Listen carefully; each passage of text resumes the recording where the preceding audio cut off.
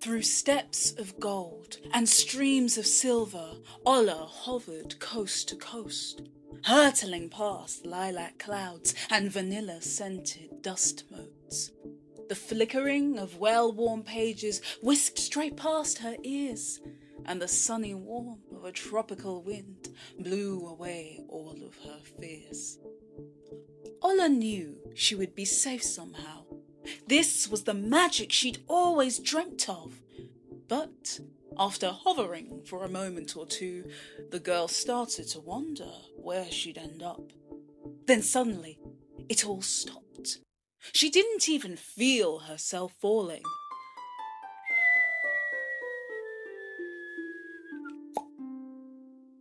But somehow, she'd landed at the very top of a palm tree early on a Wednesday morning. The sun shone golden through the fronds, and in between branches far and beyond, Ola could spy sandy beaches and jewel ocean blue and breadfruit trees and plantain too. Ola knew there was one place that had all of these. I must be somewhere in the Caribbean seas. I knew reading that atlas was a good idea. It's come in really handy now that I'm here. Ola looked around, eyes open wide, fascinated with awe and wonder.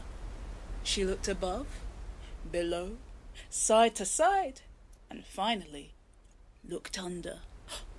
Under the palm were 4 spindly legs and 4 spindly arms, not befitting a snake or a rat or a tiger, but belonging, in fact, to a rather small spider. And there she heard, in the sunlight dawning, the sound of that tiny creature yawning. And after a pause, without warning, he started to sing to himself. Anansi, Kweko Anansi, what shall we do today? Shall we hide in a hat and sneak some beans? Shall we weave a web to catch a dream? Shall we find a feast and dine by moonlight? Shall we buy all the stories from Father Sky? Before Ola could react, in the morning so hazy, the spider stood up and turned into a lady who sang the same song, sang along. Nancy, Aunt Nancy, what shall we do today? For my father says I am a no-good trickster, and that I should get wise. But how should me get any wisdom at all if he scattered it all over the skies? Before Ola could speak or even raise a hand, the Spider-Woman did a spin and turned into a man who sang the same song, sang along. Nancy, brother Nancy, me know what we should do today. For since Father Nyame, God of the sky, has given all the people on earth wisdom, I shall take a piece from each and every creature and seal it all in a big drum. Yes, sir, Nancy. Kwekua Nancy. What a clever idea. The best thing about it, the most funny thing, is that no one else will ever hear. Before Ola could speak or even wave high, the Spider-Man turned and looked up to the sky. Ah! The spider exclaimed, rather rattled and shaky, for he thought that he'd been completely alone. But instead, he looked up to find a giggling girl who greeted him. Hi there, Anansi. Who are you, and how do you know my name? Well, you sang it enough times, so... That is true, I did sing it. How much of that did you hear, child? All of it. And how much of that did you see, child? All of it. Nice dancing, by the way. Why, thank you. You know, I think I like you. Sorry, didn't catch your name. Ola. My name's Ola. A pleasure to make your acquaintance, Ola. Let me introduce myself proper. My name is Kweku Anansi, child of the earth and sky, spider, shapeshifter, trickster, and whatever else the situation calls for. Yeah, I think I'm just going to call you Anansi. Good decision. You are clever, like me.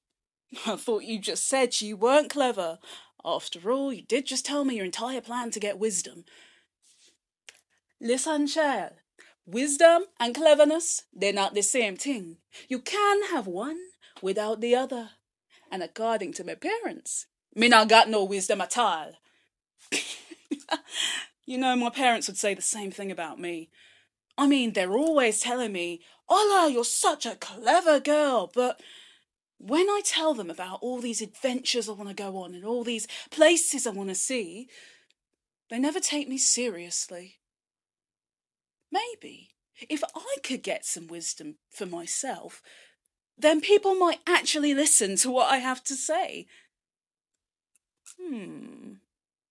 What say you? We make a deal, Ola. The two shook hands with a smile, and after, the trickster rubbed his long chin and chortled with nervous laughter. Well, now you know my plan. I'd really appreciate it if you kept this between us. Then, if you help me out, we can split the wisdom, no fuss. Ola thought and thought some more, and found that she agreed. So Anansi helped Ola down from the tree. Then, in the blink of an eye, right behind her, Anansi transformed himself back into a spider. He sat himself upon the girl's shoulder, and together they began to walk to town. But Ola's brows creased with a frown, for there was still one question on her mind. Well, what is wisdom exactly? What does it look like? And how hard exactly is it to find? She asked this to her 8-legged friend. Ah, that is a good question. For you see, wisdom looks a lot like me. It is always shifting and changing forms. You can find it in the evening, you can find it in the morn. But the easiest way to find wisdom is to stop, look, learn, and listen. And let me tell you something. Where you can find others, there is bound to be something you can learn from each other. Oh, is that why we're going to find other people? Exactly, said Anansi. And the first stop is my bug brothers. No sooner had he explained than up from the ground rose a rather impressive sandy mound of ants crawling to and fro and all around, singing their working song. We work at night then, work a day from morning through the sun. We pick a place where we like to play for when the day is done. Why, hello there, Anansi, called out Sister Ant. Well, go on, Sister Ant, called out Anansi. Me and my friend Ola are looking for some good advice. Could you and your family help us out? Why, of course, said the ant, happy to help as she gave them a great big smile. If you want the key to working hard, you've got to work in style. And with that, snip, snap, the whole chorus of ants started to sing their working song once more. We work at night then, work a day from morning through the sun. We pick a place where we like to play for when the day is done. We work an eve then, work a morn, we move from dawn till dusk. We love to march from the day we're born, if you're an ant, then you must. As all this was going on, Anansi picked up a large gourd from the earth, which is a fruit that looks a bit like a clay pot. Then he plucked a tuft of dry grass and with a whoosh and a whop swept up the song from the first note to the last. Now we have collected something special, Anansi told Ola. That was a good bit of wisdom to know. I can tell, Ola said, rather impressed. That was a really cool show. Along the trail, the two kept walking until they came to a leafy burrow. There stood a hare, nibbling on lettuce and hopping along the hedgerow. Anansi grew tense. Last time I saw that fiend, he nearly tried to squish me. But if I transform myself right now, it'll make him act more sweetly. With that, the spider grew into a woman who gave Ola a wink. Then, with a swish of her long dress, she asked the hare for a drink. Ah, brother hare, what a wonderful home you have built for yourself here. But when I start to wonder about where I should live, I shed a tear. A hurricane came and blew our house away, and now me and my child have nowhere to go.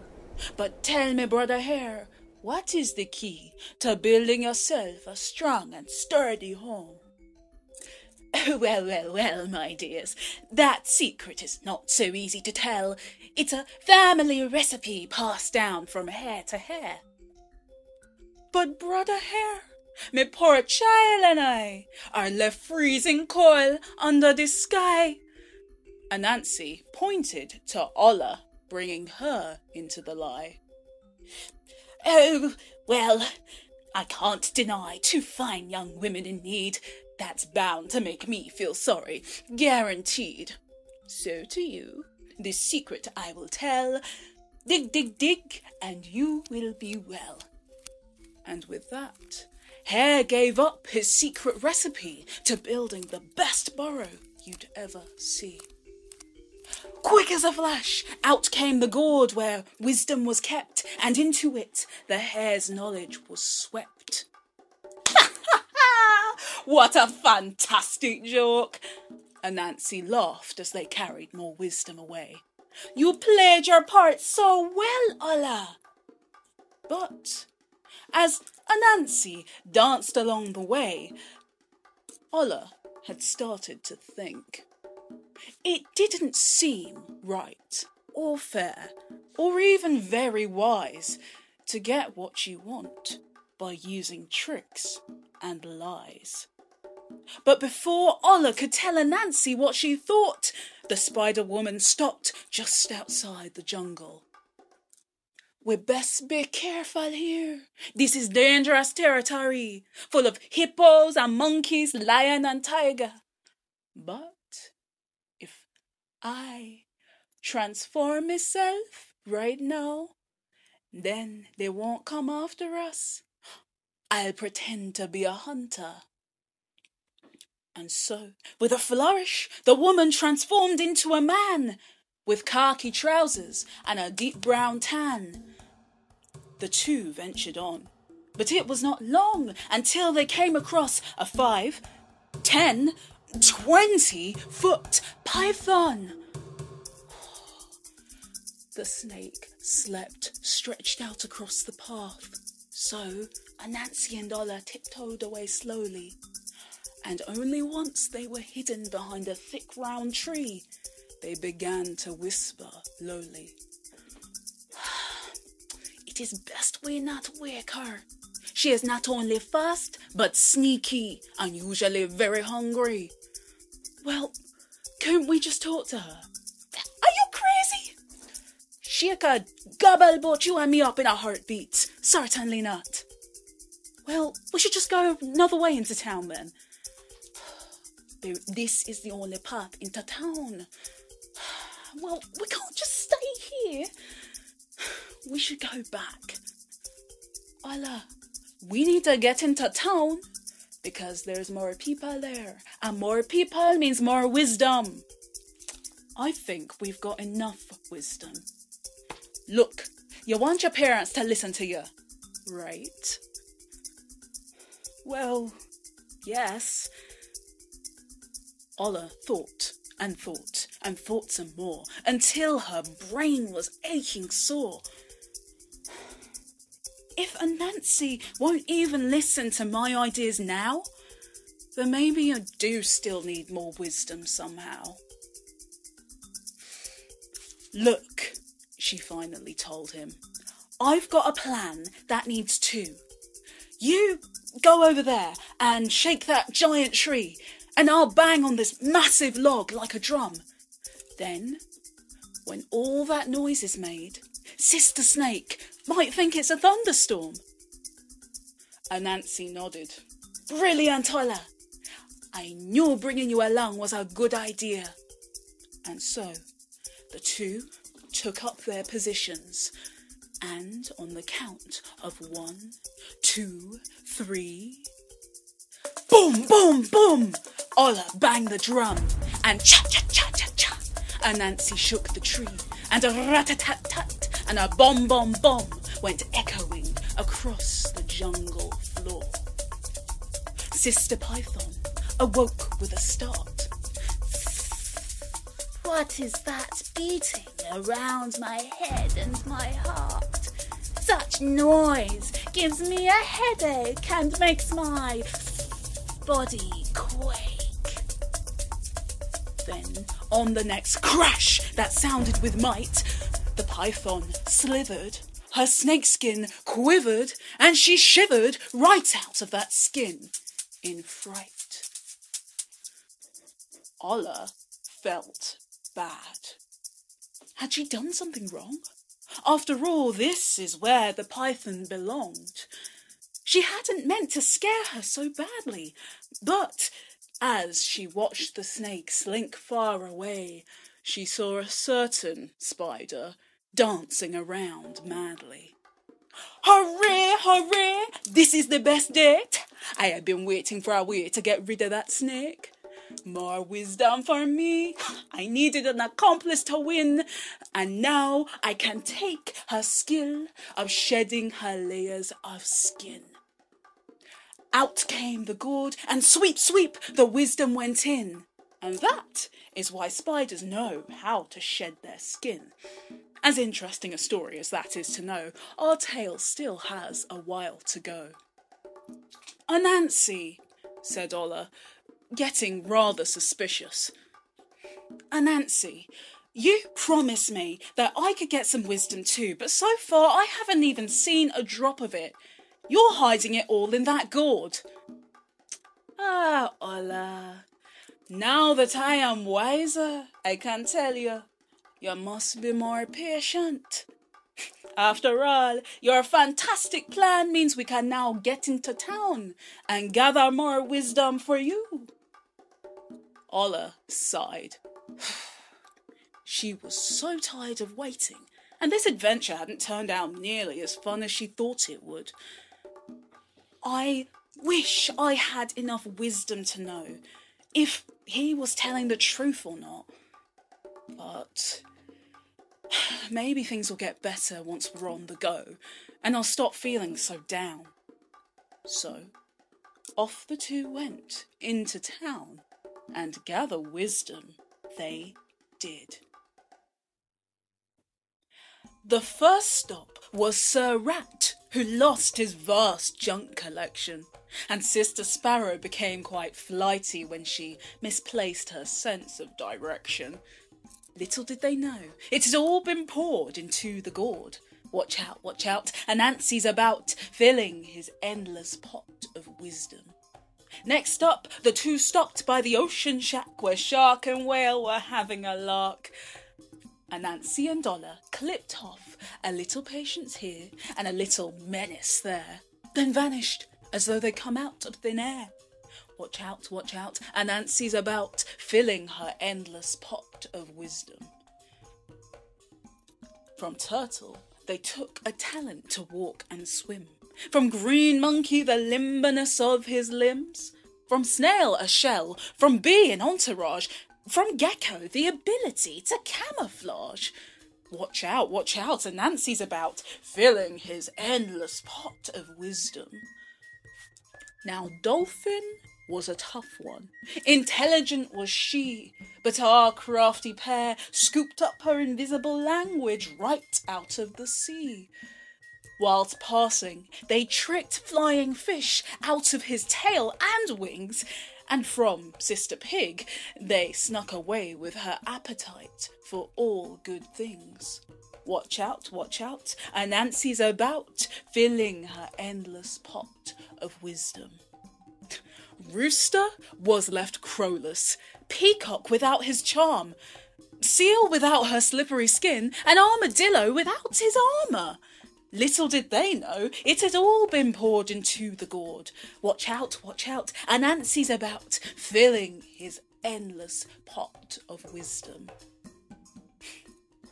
All was well, but after that, Anansi and Ola were chased through a cave of rather annoyed bats. It was about then that they made the decision that they really didn't need nocturnal vision. Watch out, Anansi's about, filling her endless pot of wisdom.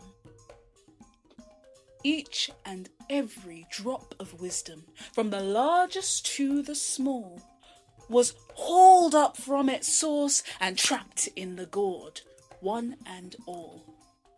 But as Ola travelled, she found herself getting quite stressed, for each and every creature they took wisdom from was left in more and more of a mess. What's more, Anansi didn't seem very interested in sharing, and every time that Ola gave a reminder that maybe they should be a little bit kinder, he brushed her off without caring. Eventually, the exhausted Anansi and the frustrated Ola arrived back at the palm tree they'd set out from. But there was still one last thing to be done. After Anansi reached up and pulled the shine right out of the sun and stuffed it into the gourd, night fell early. There! Now I have collected all the wisdom I can get. Well, don't you mean we? I mean, I did half the work. Yes, of course, Allah. We have collected all the wisdom we can get. Now, can I have some? Of course, child. But first, we have to put it up in this palm tree. I want to hide it so nobody else can find it. It was at this point that Ola had quite about enough of Anansi's antics. I can't believe you. You have used your tricks on nearly every creature on this island. Just me? Just I? What happened to we? After all, you were right there, spinning lies along with me. In fact, I think you can make a rather fantastic trickster. I could teach you. You could be my apprentice. If you help me get the wisdom up in the tree. No! I'm not going to help you anymore. You can't use your tricks on me. Why, Ola? Me thought we were friends. We were, at first, but the more of that wisdom you've gotten, the more greedy you've become. You've gone from asking people's advice to stealing all their secrets. Oh, come on. I needed those secrets much more than they did. No, you didn't. Look, I don't want more wisdom if it means I have to hurt others to get it. Even I'm wise enough already to know that that's a bad idea. Fine then.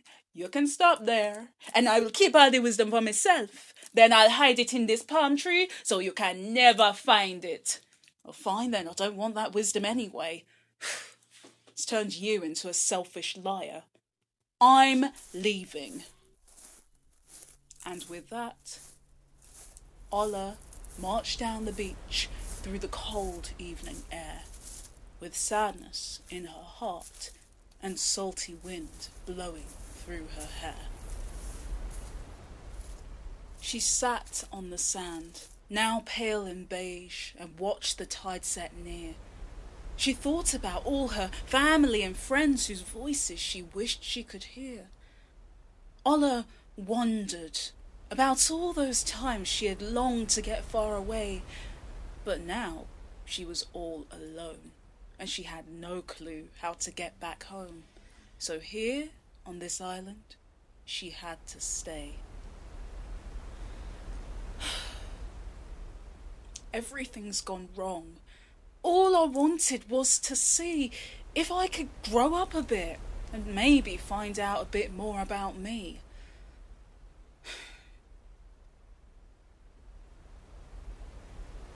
But if I sit here sulking, nothing's ever gonna get done.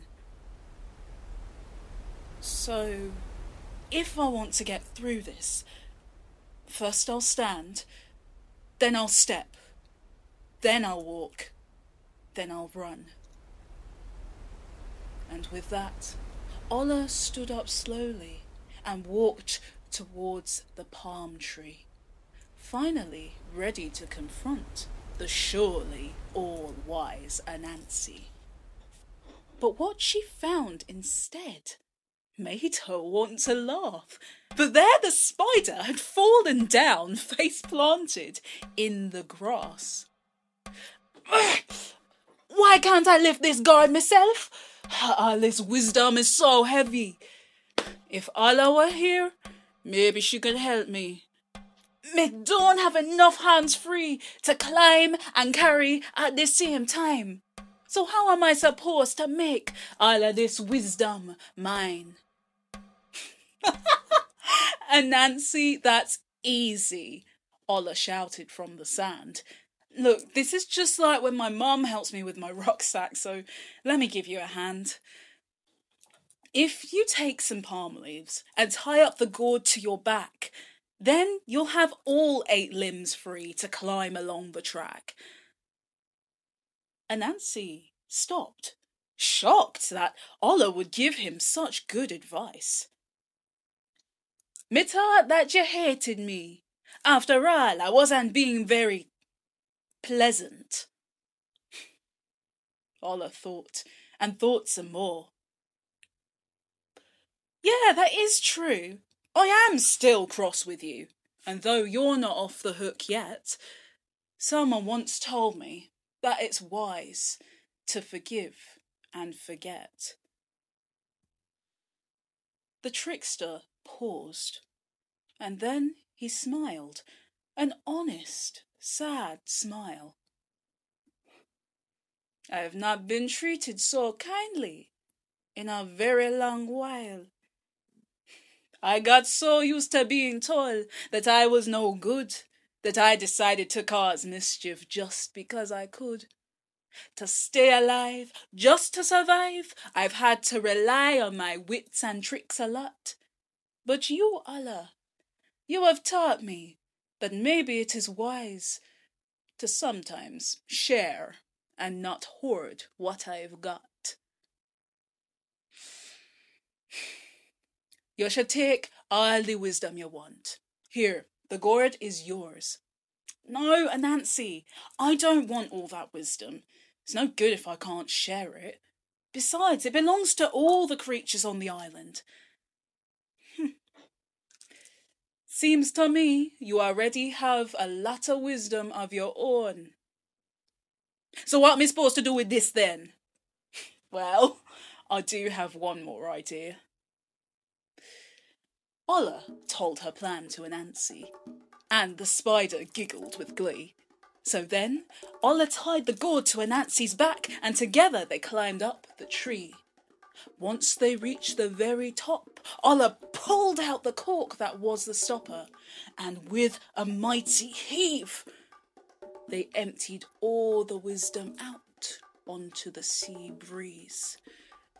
And that blessed wind took the knowledge all over the island, giving back what was once stolen.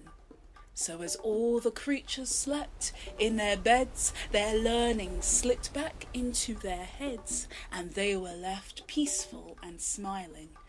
For each and every creature had a piece of their own wisdom returned, plus something new they had received and learnt.